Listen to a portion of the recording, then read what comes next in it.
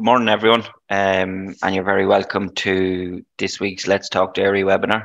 I'm joined this week by Chloe Millar from the Tipperary Calf to Beef Demo Farm.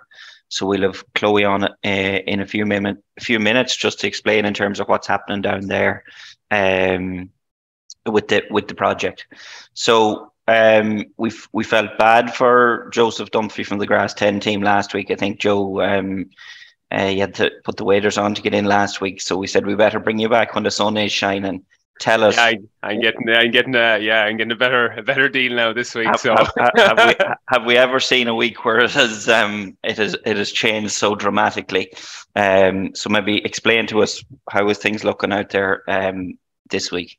Yeah, as you said, like last Thursday, James, nearly were all depressed on the call with the way weather conditions were. You know, those thunderous downpours. But like as you said, amazing the difference a week can make on farms. And you know, I know we had an awful lot of rain, but like growth was still tipping away in the background on a lot of farms. And you know, over the last kind of even 5 days, 6 days, we've seen an absolute pile of surplus appearing on farms. Grass growth has really taken off and has caught farmers on the hop. If we look at some of the data there, James, just from pasture base this week, growth rates on average are up to 73 kilos.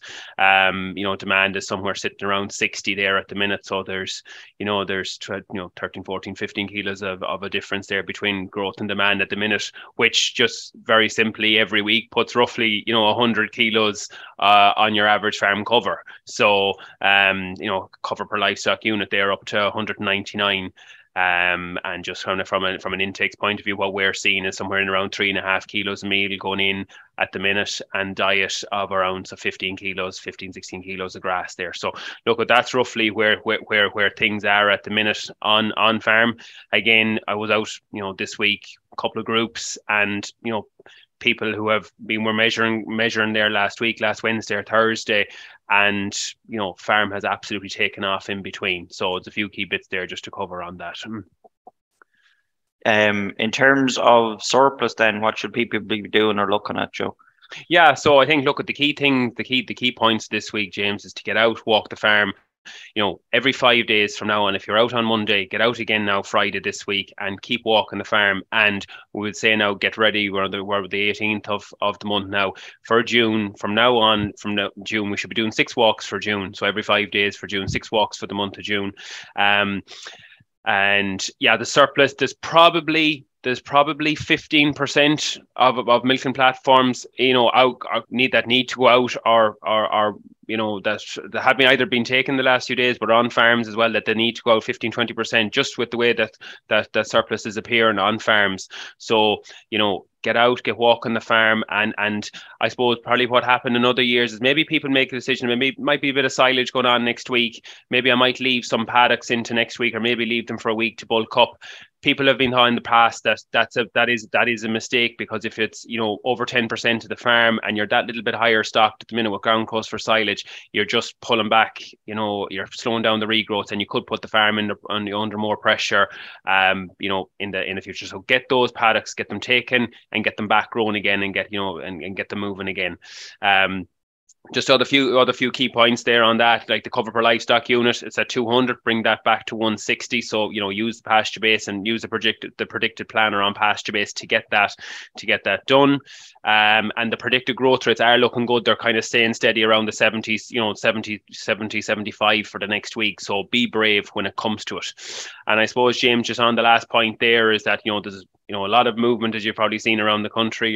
James and Chloe probably as well, they've seen a lot of movement with silage harvesters. It's important to get out this week and walk those silage fields. Everyone needs high quality grass or high quality silage for some proportion of the stock that's on their farm. Get out and get it. And if you're unsure, get the nitrates and the sugars tested there from your local Teagasc office or something like that, or get in contact with someone, a rep, and get it tested if you're unsure at all.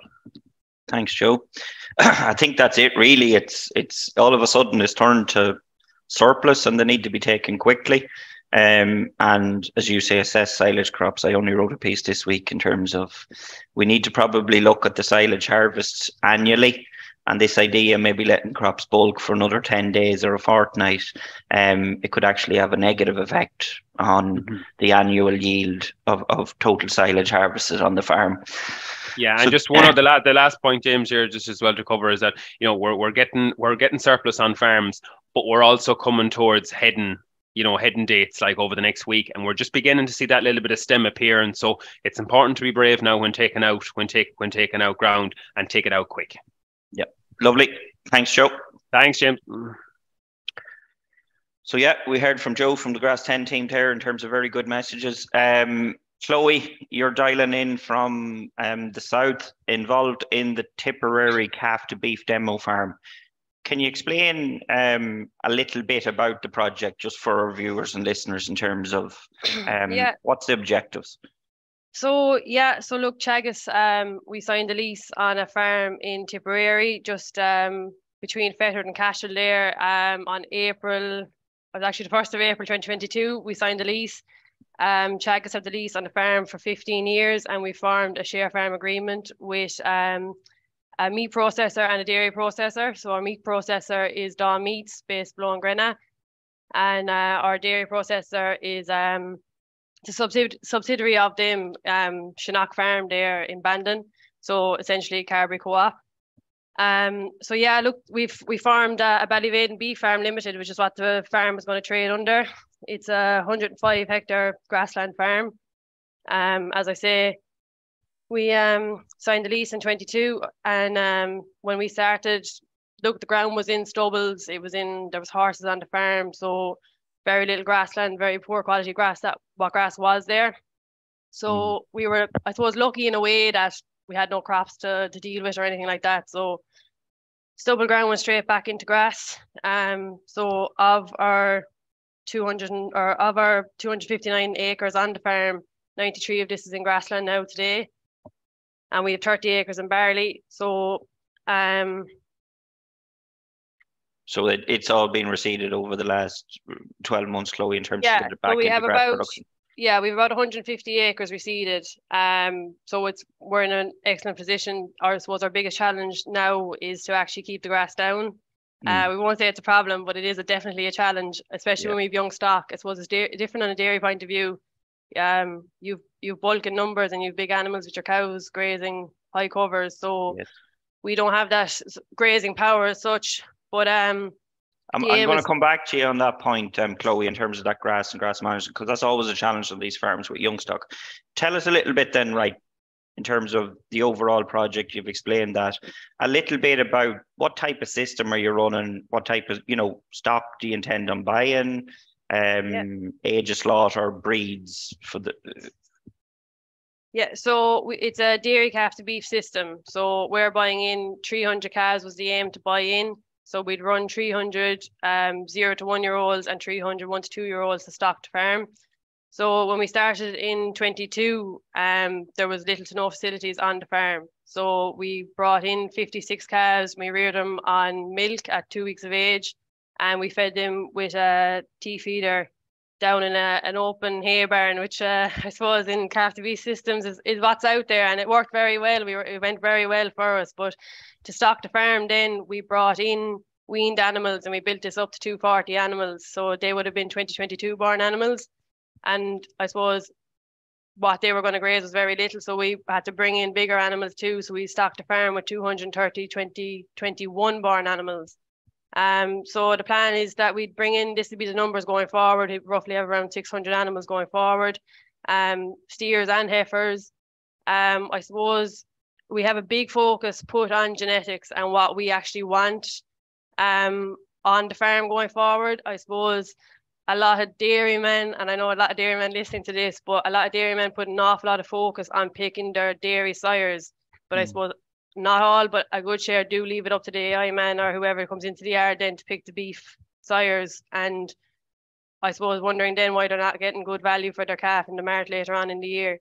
So we did put a big emphasis on that. I suppose we're lucky that we are in a position as well that we have full control over our dairy calf coming in. So we have four source dairy farms. So obviously one of these is Shannock in the Shannock farm in Bandon, obviously being one of our shareholders.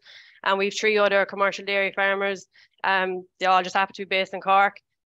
So the lads have been very good to us in terms of, we have a geneticist here, Alan Toomey, who picks the bulls for us. So Alan actually looks at each herd profile individually and selects certain bulls for certain cows that the lads do use them, and it's worked very well for us.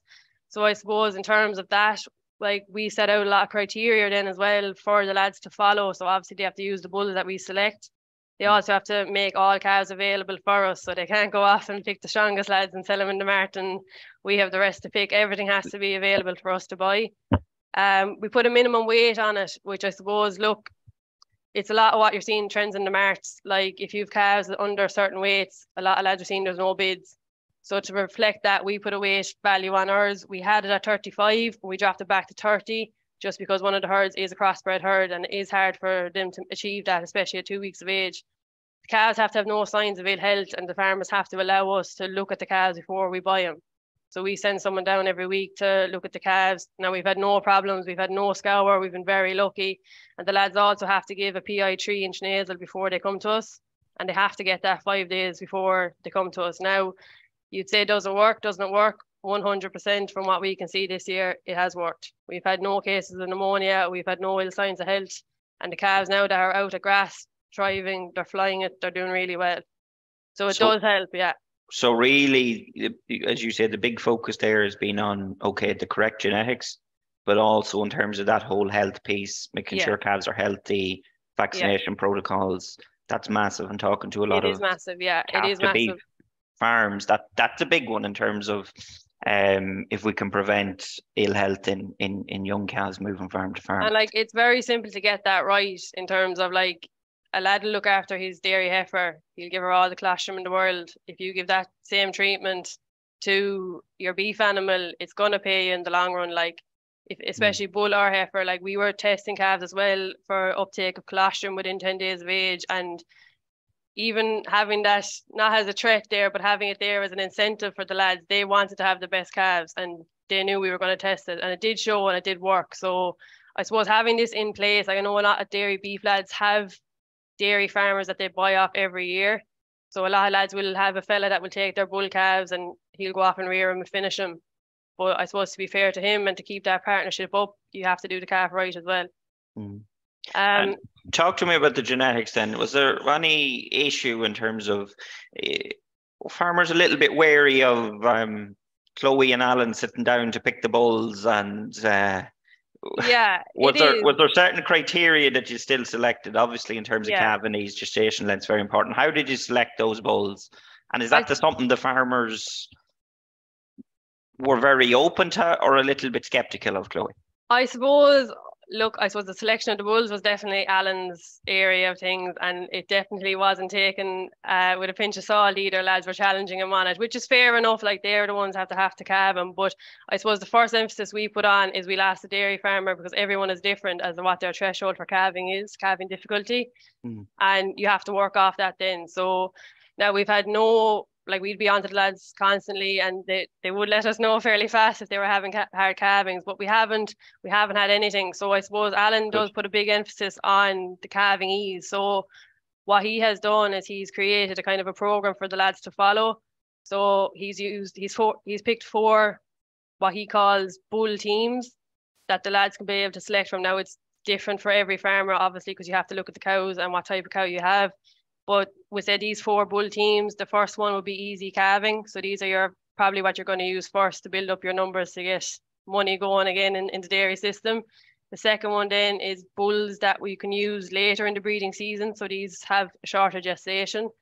Then you have your earlier ones, so slightly longer gestation that you can use earlier in your breeding season. These probably be your limousines and your Charolais. And then your high beef merit sires at the end of the season. So, like, these are all criteria he has used, and we have it also in place that the lads have to use at least 3 breeds across the board. So, and like, this can't be your Angus or your Hereford, so they have to use 3.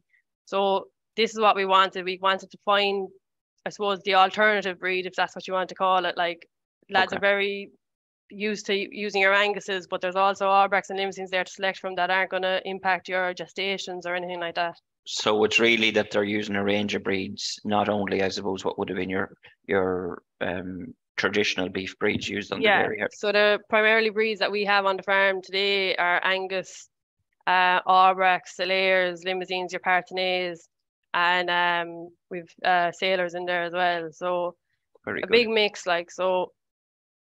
And tell us then, in terms of the type of system, right? You're running steers and heifers. What's the plan in terms of age of slaughter type of system you're running in terms of finishing carcass weights, that sort of stuff? So I suppose I mentioned there that we had 2021 born animals that would have been slaughtered on Christmas gone past. We actually had an outbreak of TB, so we had to cull fairly heavily on that. So we lost a lot of data in that. So it's not really anything that we can go off. The system that we had, a lot of these animals were fit and they were killing in spec for us at 18 to 24 months. That's the aim for us. Definitely gone before 24 months. They have to be to suit the system. Everything, we'll aim to get as many heifers, just they're going to finish earlier, off of grass and get as many gone as we can before they hit the shed. Realistically, you're going to probably have all your heifers gone and you're going to be left with a few steers there probably over the winter. Aim to have our steers killing at a carcass about 310 to 320, that kind of way. And our heifers are going to be a bit lighter at 270, 280. So that's kind of the system we're running. But I suppose we do put a big emphasis on the CBV index, which is, I suppose, a relatively new thing launched within ICBF there. So it's your commercial beef value that's put on the animal's beef traits. So I suppose in essence, it's basically what we put this in as well this was a major focus as well when we were picking sires. So we paid the dairyman based on the calf CBV. So we took an average of calves that went through the marks in doubles or triples, so in groups. So obviously we were buying in batches as well. So we went on that and we took the average of bulls that went through for certain ages and heifers that went through, and we created a base. So we gave a base price of €163 for bulls and €127 for the heifer.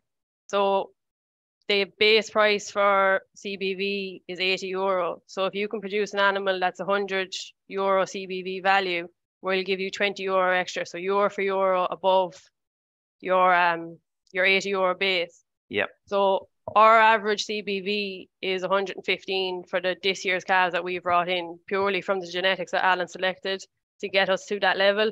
National average is €65. Yeah. So in essence, it's really those genetics that you're selecting that's driving that, and you have an incentive in there in terms of the higher beef merit calves. Ultimately, you're paying a premium for them. At birth. And like lads can pick these just as easy as they'll pick their dairy sires. Like if you're looking at your EBI index, just switch to your DBI index and you'll find these bulls and you'll be able to create these high CBV calves as well for themselves going forward. Yeah, and we would have had a conversation a few weeks ago on that ultimately in terms of being mindful about the beef sub-index and the calving sub-index, and I suppose using bulls that are balanced, but then also in terms of, as you said, there's teams of bulls for the more mature cows that are slightly heavier weighted towards the beef sub-index. Yep.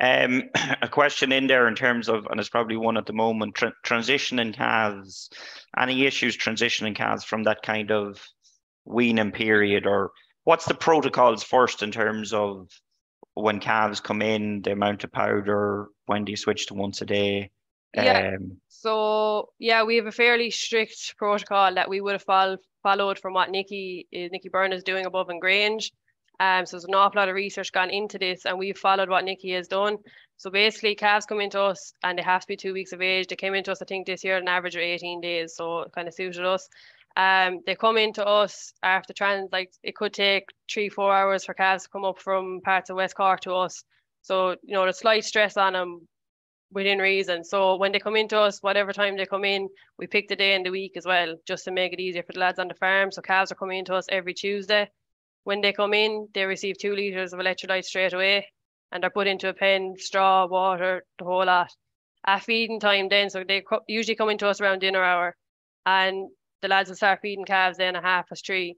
So that group of calves that came in on that day will receive 1 litre of milk powder as well.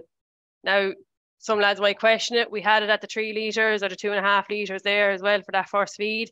We found it was kind of sickening calves. They hadn't settled fully within the time. It wasn't causing problems, but calves just weren't happy.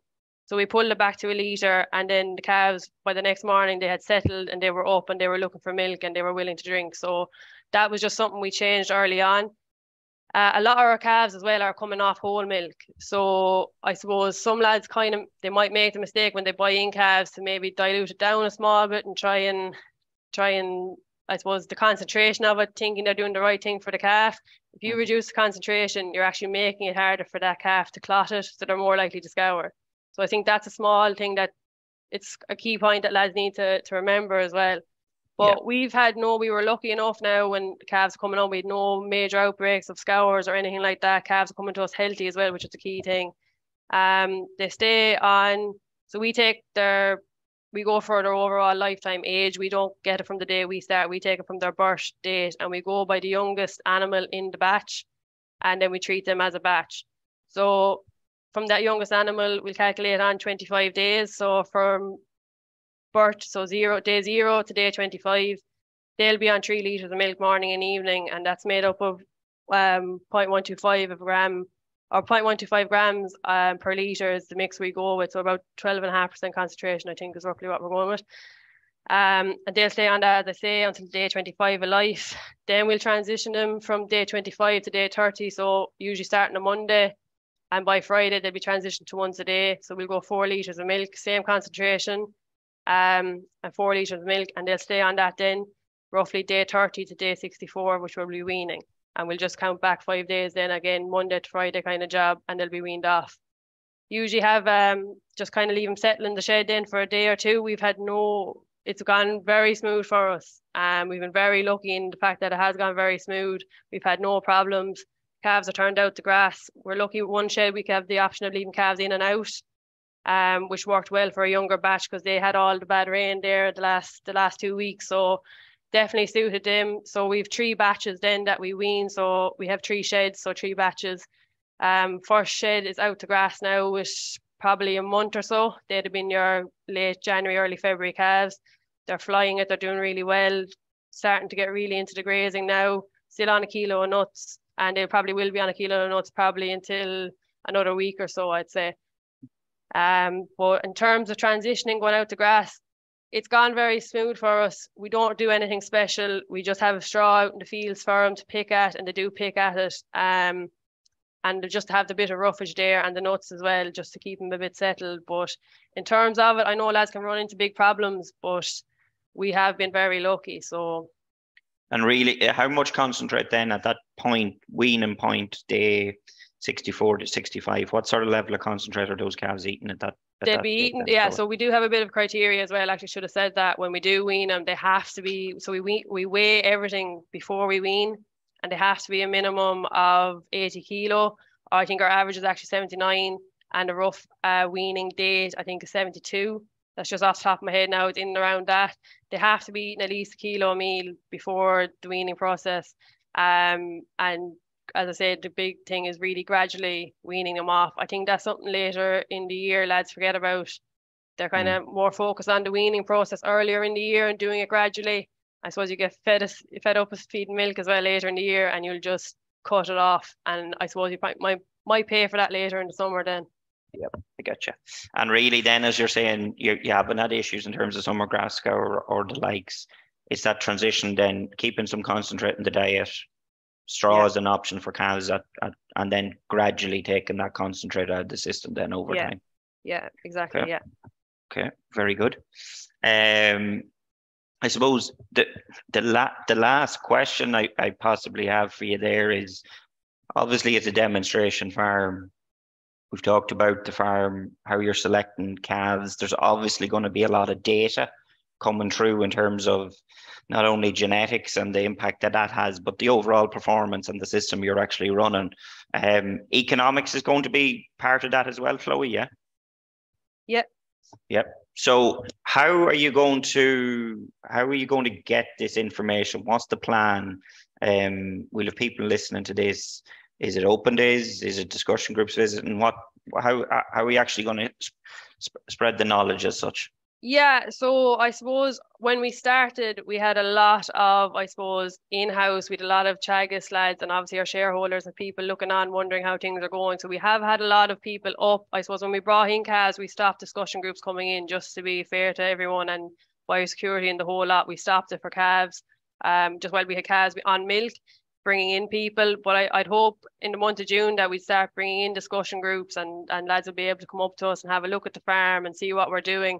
We've come an awful long way. We're only here a year and 2 months now, really, at the moment. Like, and if you saw it day one to where it is now, you wouldn't believe the change that we have done. But definitely trying to get the information out. We welcome as many groups as possible. If lads want to come, they can get in contact with myself and we can organise something. We're probably a bit off an open day yet, but maybe next year we might look at doing something, or have a kind of something that we can bring in farmers to have a look at what we're doing. But yeah, definitely, just I suppose gathering the data is the big thing at the moment, and trying to get a base of where we're at and see can we build on that. So there's a lot of work to be done yet in that side of things, but definitely we want lads to come in, we want lads to look at this, and we want people to go home and take points home from what we're doing that they can bring home and do as well. So, and is a lot of this going to be channeled through the Dairy B500 program? How is that? Like, I'm sure there's going to be tech notes and updates. No, we will. So we're the demonstration farm for the Dairy B500 program. So we've had the Dairy B500 farmers down because obviously we're working the closest with them. They were down very early. They'll probably be the first group back into us now when we open the gates, probably around the 1st of June. They'll be the first group back down, and we'll be in contact with them constantly. We work closely with the team there in the Dairy B500. But yeah, definitely we'll be probably putting a lot of our results out through the Dairy Beef system, through the Dairy B500 system as well. And I suppose we probably will later on launch maybe our own channels there on social media that people can keep up to date with us as well. Very good. Look, I think we've give listeners a good insight as to all the work that's going on the farm. Plenty of practical tips there throughout too, Chloe, in terms of how you're actually managing calves, and that's the big one in terms of reducing any health issues, making sure performance is on point as such. That reduces the workload significantly in terms of in these systems as well, Chloe, if there isn't health issues on the farm. Yeah. Come here, thanks very much. If anyone has any further request with regards to information, you can contact myself or contact Chloe, and we'll get in touch. Next week we have Liam McCabe. Liam's from Board Bia, and Liam's going to discuss dairy markets and where they're at heading into the second half of 2023. So as always, folks, it's a busy period on farms, so do farm safely, and we'll see you next week.